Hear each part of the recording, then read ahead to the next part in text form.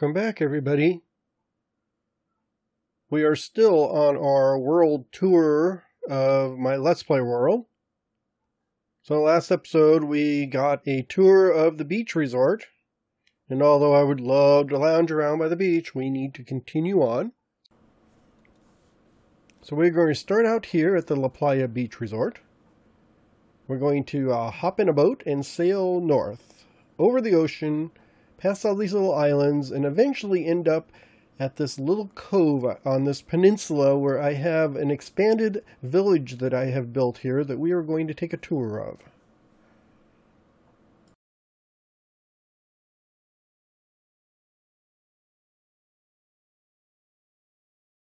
So back in 2017, a new release for Minecraft came out where we had some new villagers. One of them was a cartographer. And the cartographer had some maps, like an ocean monument and a woodland forest stuff. So I wanted to get one of those maps. My old villagers didn't have those villagers in it, so I needed to sail north across the sea to see if I could find a new village and some newly spawned land. So I found this peninsula with a little village right in the middle of this, I guess it was just a sandbar. And there just happened to be a couple libraries and a couple librarians and cartographers there, so I was in luck. And then I liked the way this looks, so I decided to make a forward base of operations out of the location. So I added in a bunch of new buildings, and then I kind of liked the way this looked with the sandstone and the acacia, and I thought these apartment buildings would look really good up against these cliffs here overlooking the main village. So I added all those in, walled everything up, added in a good farming area, added a dock. We have a llama stables up on top of the hill. And then I had this desert right next door so I could mine things. So that is how this got started. So let's dive right in and get some detailed look at all the buildings and what I've got here.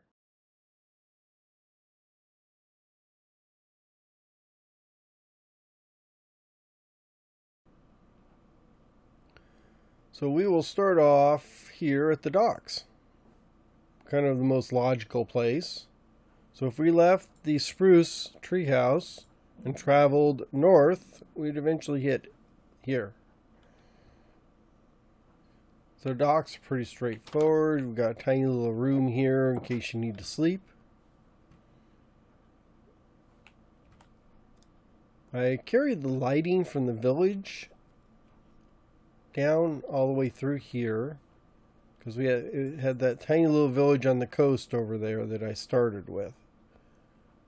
We have this large wheat field.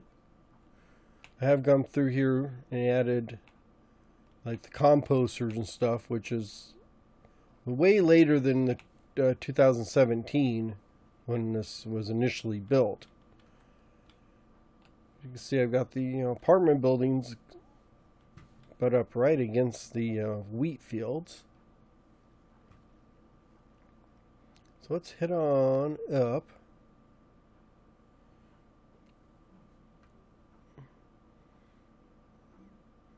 So at the top of the hill, if we swing off to the right here, we're going to go over, we have this llama stables here, because llamas were the goal when I got over here.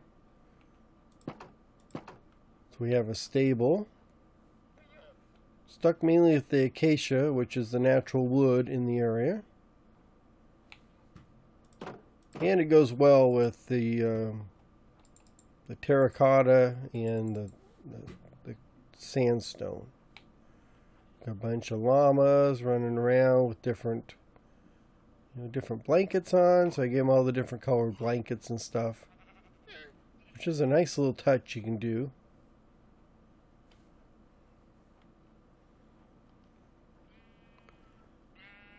If we come over to the first building here, these buildings are kind of a maze. Like if you go through here, you got this room here, and I don't think all of them are furnished yet. So this one, you actually go up one more level, and you get to this little rooftop, kind of a patio or whatever. And they also have a balcony which is unfinished. Oh, this is not safe at all. I guess I ran out of acacia to do the safety rail. But you did get a good look at the village from here, or the city. This is actually kind of a city. All the different buildings, more apartment towers all the way over there, which kind of mirror the ones that are on this side. And we have like the safety wall, which goes around. And I don't have too much problem from monsters coming off the hills there. I've lit a lot of it up, but I think they get into the water and they don't really get anywhere. So in this building, yeah, this is like unfurnished. Yeah, I never got around to finishing this building. Except for the first floor. It looks like I did this part. Yeah, so I've gone through here and put in a few furnishings, but we're actually now in the building next door to it. So they're like the buildings are actually connected.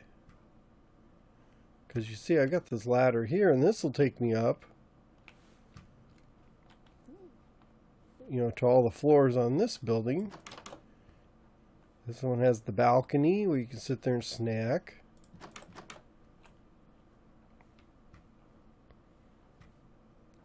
What do we have here? Bedrooms, that kind of stuff. If we keep going up, I think one more floor here. Yeah, this one's furnished. And this one takes you up yet again. Another floor, another bedroom. Like I said, it's like kind of like a big maze. I've got a tiny little bedroom over here, nothing here. Well, and this takes you back out. So I've kind of went through, there's 1, 2, like 3 different buildings all in that little tour. And I still have more. If you go down here, there's another one here and another one there. And they're all kind of interconnected on the inside with these, the ladders take us from one building to the next, or they take us up and down, and in some rooms they all connect. It's like if we go down here, we got this balcony here.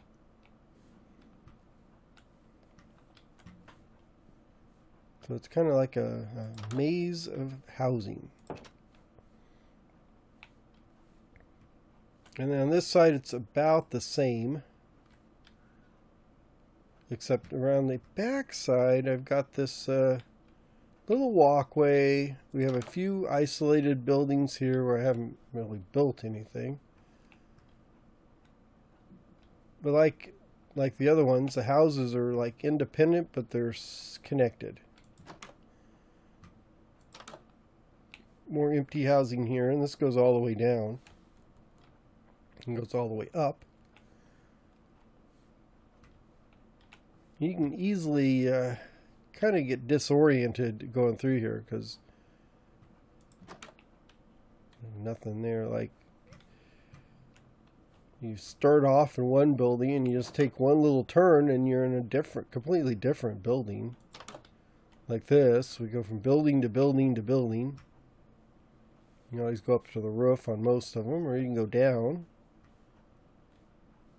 I really thought I'd furnished more of these. Maybe I didn't. So we have this kind of rooftop balcony here where you can look down on stuff. But this one even takes you down here. Oh, this one is like an ivory floor. Kind of unique.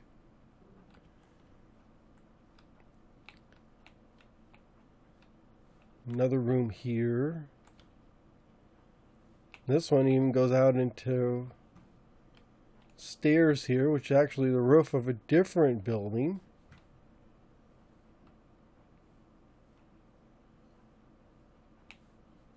And if we go down again, got a few more rooms here and there.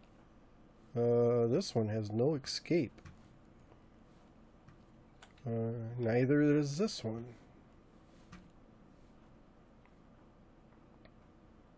And this one you can get to the balcony at least.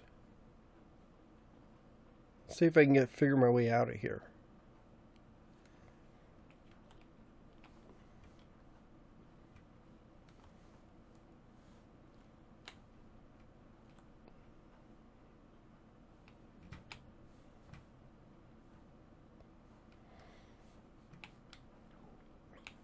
Okay, there we go. Figured out how to get out of there. Now on the main floor is where my storage is. So we just have a lot of different storage, you know, chests and stuff for different items. And over here is my automated sugarcane farm. If we go into the maintenance hatch, take you back here, and it's just a simple piston. I've got one observer over here someplace. Oops, I guess I can't get to. Oh, maybe if I go over here. Yeah, there's one observer right here. And when the sugarcane grows in front of that, it just triggers the pistons to push all the sugarcane into the water. And I still got a good deal of loss.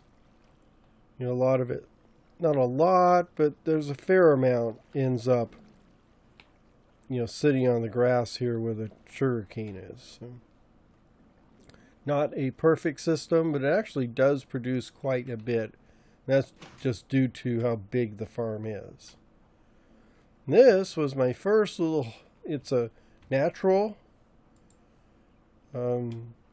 village building. I just commandeered it and made it into a furnace array and a bed.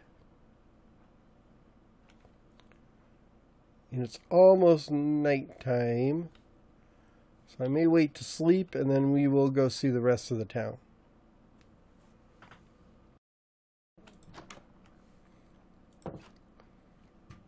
So a lot of these buildings are all the stock, standard villager, you know, houses. A few of them I've expanded and made bigger. Like this one started off as just the simple little one-room one. I pushed it out a bit, put in some more, you know, area for beds and some more workstations and that kind of stuff. Like this is another one that started off as a simple square house. Probably I think this was the house here. And then I just pushed it out and made room for beds and stuff. So basically took the standard housing and made it a little bigger. Got some kind of apartment areas over here with beds and that kind of stuff. And then you'll have like upstairs. Got more sleeping areas. We have a balcony. You can go out here and overlook stuff. Sneak across and get into your neighbor's balcony. And it all has a 2-high wall, so you're protected from any zombie hordes that come in there. And the villagers seem happy.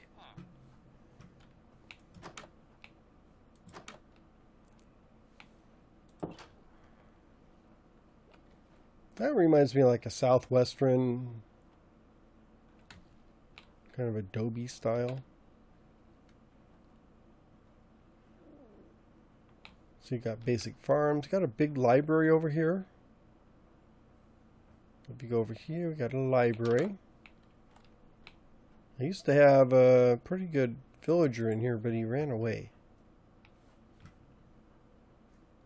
My villager management is not very good. More housing. They got more housing here with the cartographer.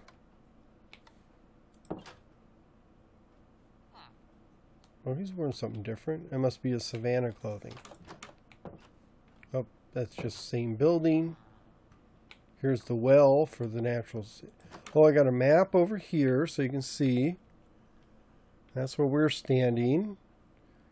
That was the dock we came in on. Got the llama farm up here. Those are all the apartment buildings we went through and the ones on the back side. We're just sort of systematically going through all these buildings. And then we'll end up over there. I do like the maps. So these these are like the ones they were like the ones over there, but these are the ones I expanded. So I could have pushed this one out too and made it bigger, but I didn't. I added more farms over here. Had this nice, this is more of like a blacksmith shop, workshop here.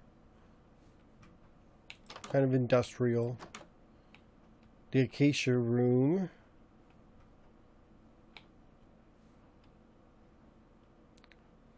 This little shack over here in the corner. Yeah, nothing too fancy.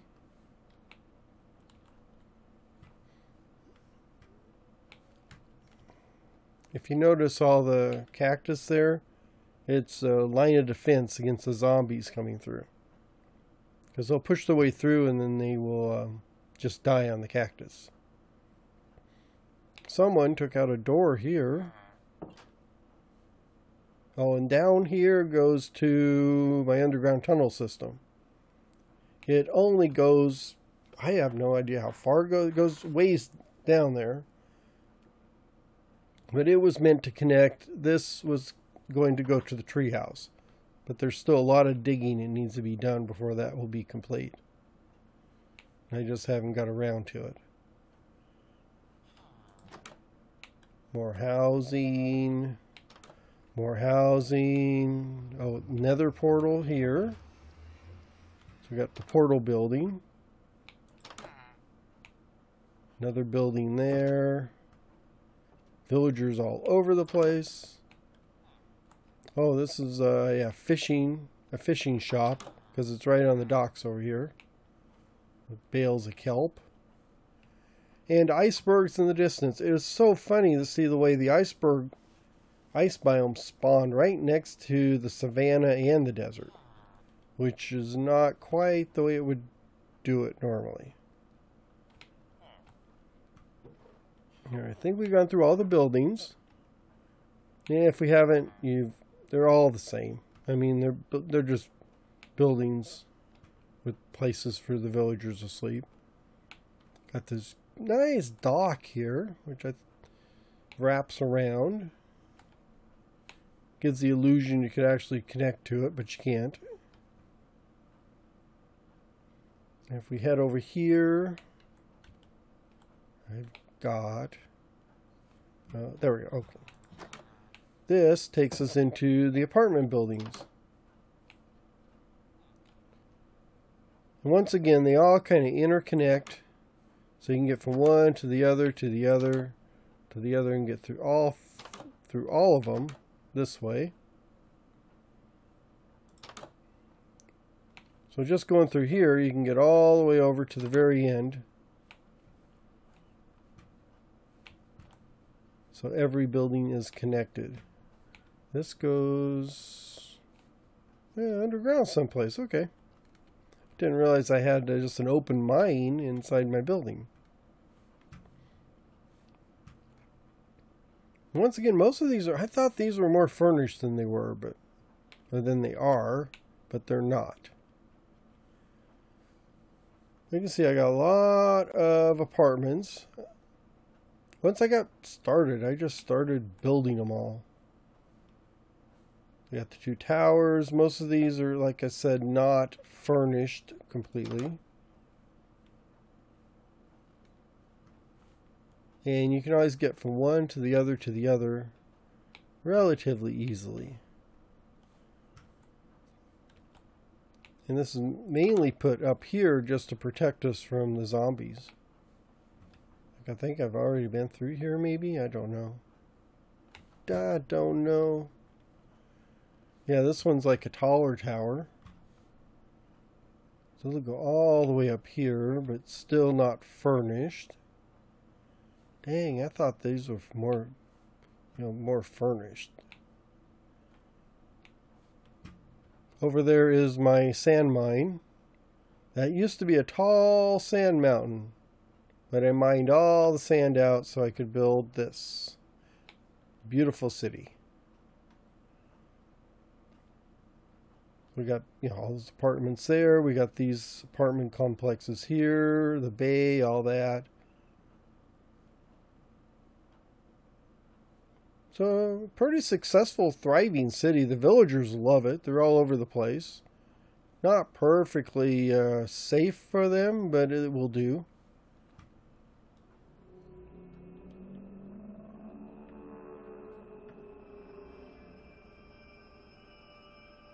And with that, I am going to end today's tour. So that covers this village here. I think next time we will follow this road out that way until we reach something that we want to take a look at. For now, I'm going to say thanks for watching. I hope you enjoyed. I hope you come back and catch the next one. And have a wonderful day. Bye-bye.